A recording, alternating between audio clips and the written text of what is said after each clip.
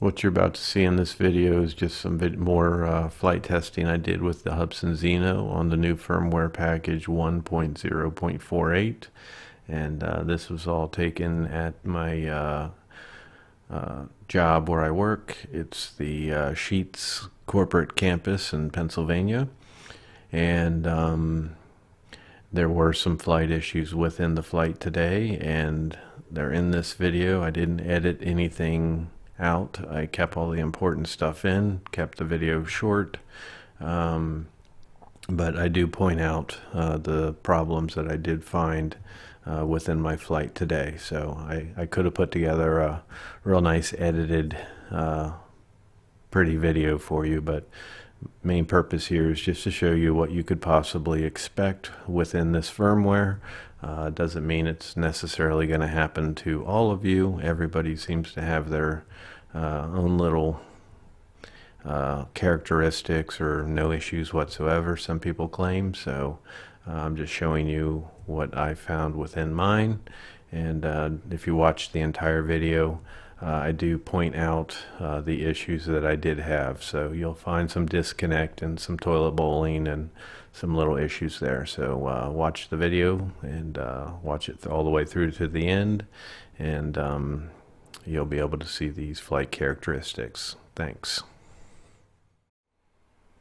All right, here I did auto takeoff, and you're going to see a descent and a little bit of a crazy characteristic right here. Not sure what happened there, but I did a new calibration and did auto takeoff again, and it settled down quite nicely. So now we're going to just go and fly, but watch the video and you're going to see a pretty significant disconnect and then a second flight.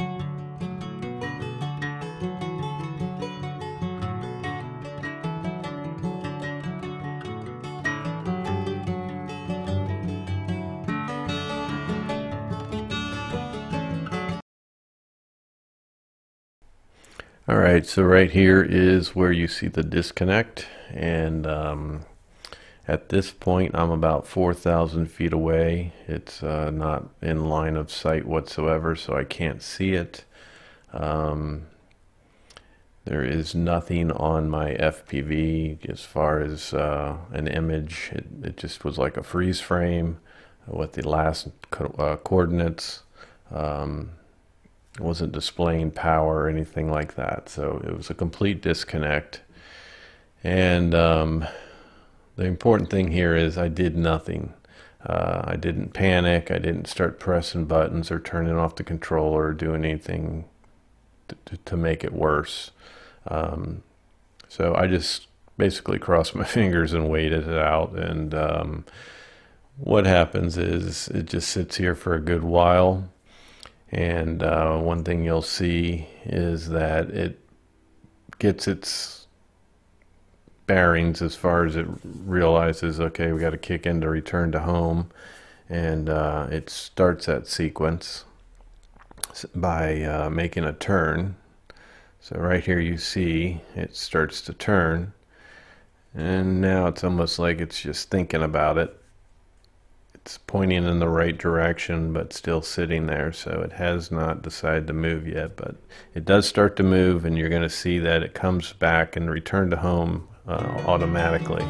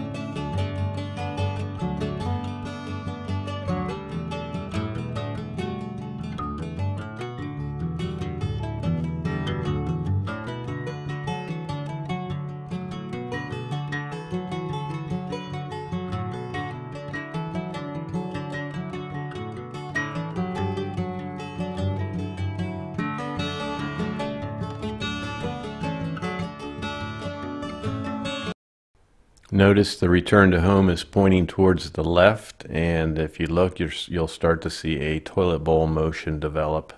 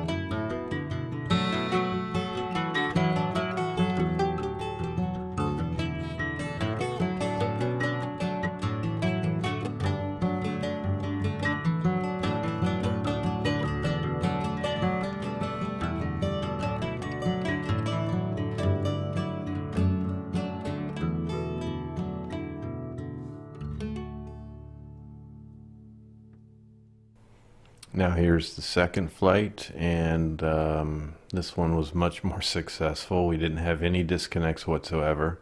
And that first return to home and the return to home after this flight, I just want to note that they did both land within 2-3 feet of the point of takeoff. So the only significant problem is you'll notice when it's flying it has that pointing to the right crab walk. So enjoy the flight.